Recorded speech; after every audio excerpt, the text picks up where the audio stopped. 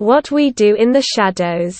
In the months leading up to an event known as the Unholy Masquerade, a documentary crew is granted permission and protection to film a group of vampires living together in a flat in New Zealand.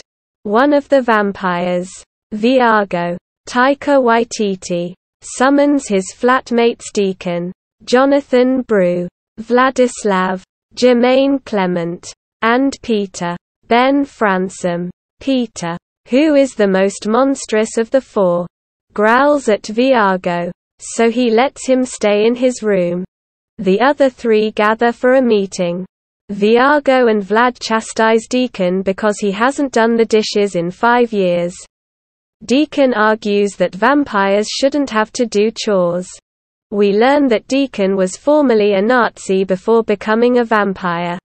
After the Nazis lost the war, he was attacked by a creature that turned him into a vampire, which he later learned was Peter, who is the oldest of the four at 8,000 years old. Deacon is 183, the youngest of the four, and described as a rebellious bad boy younger brother. Vlad, at 862 years old, was considered a tyrant and sexual deviant that enjoyed poking people. His archenemy is another vampire he calls the Beast. The vampires go around the streets of Wellington at night for people to prey on. Since they are only able to go out at night, they aren't accustomed to the present-day lifestyle. They go to a hotel bar where they meet a human named Jackie Van Beek, who acts as Deacon's servant in exchange for the promise to become a vampire and gain immortality. Deacon orders Jackie to find a male and female virgin to bring to the flat. As the other vampires put it, they enjoy drinking virgin blood because it makes them feel cool. In Vlad's words, it's like eating a sandwich. You'd feel better eating it knowing nobody has fucked it. Jackie brings her ex-boyfriend Nick, Cori Gonzalez-Macuer, and Catherine Ethel Robinson, a woman that made fun of Jackie in primary school.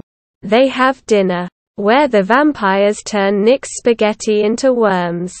To his disgust, Viago ends up killing Catherine when he bites into her main artery, causing blood to squirt everywhere. Nick makes a run for it, but Peter attacks him and turns him into a vampire. 2 months later, Nick has become a member of the flat. He is still getting used to things like flying, drinking blood, and not eating anything that isn't blood. He eats a fry and projectile vomits blood. He joins Viago, Vlad, and Deacon on the streets where he carelessly tells random people that he is a vampire, including one man claiming to be a vampire hunter.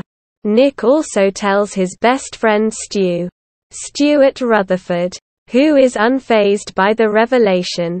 The vampires also run into their rivals, the werewolves, led by Anton Rhys Darby. The werewolves are proper and choose not to swear. Werewolves, not swear wolves. But their agitation with the vampires makes them morph slightly. The vampires hear a screeching sound from the basement. They look to see Peter on fire, having been exposed to sunlight. Peter burns to death, and the vampires find another body on the floor of the basement with his head turned backwards.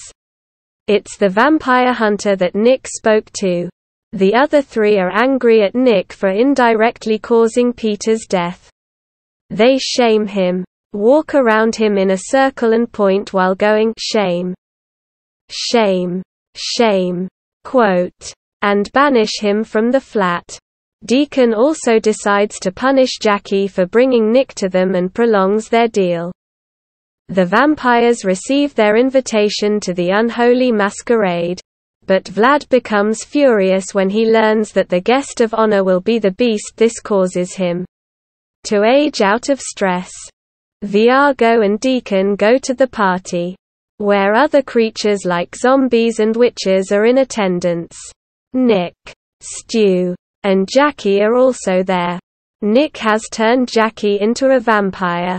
To Deacon's frustration. Going up to the stage is the Beast, which turns out to be a vampire woman named Pauline. Elena Stejko, Vlad's ex-girlfriend that he named the Beast, due to their nasty breakup. Pauline notices Stu among everyone else, and the others are forced to admit that he's a human. Furthermore, they deduce that he's a virgin because he works for a software company. The vampires, Sons Viago, Deacon, and Nick, get ready to feast on Stu. When Vlad shows up wearing a mask, Pauline calls him an asshole and sics her new boyfriend on him. The two fight, and the boyfriend nearly sucks out Vlad's soul, until Stu impales the boyfriend. He joins Viago, Vlad, Deacon, and Nick as they all flee. On the run, the gang runs into the werewolves again.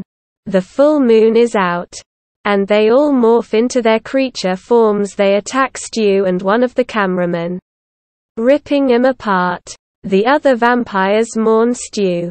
Sometime after, Stu shows up at the flat.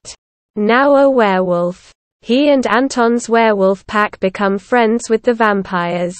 With Nick's help, the other vampires have also forgiven Nick. In time, the vampires adjust to modern life.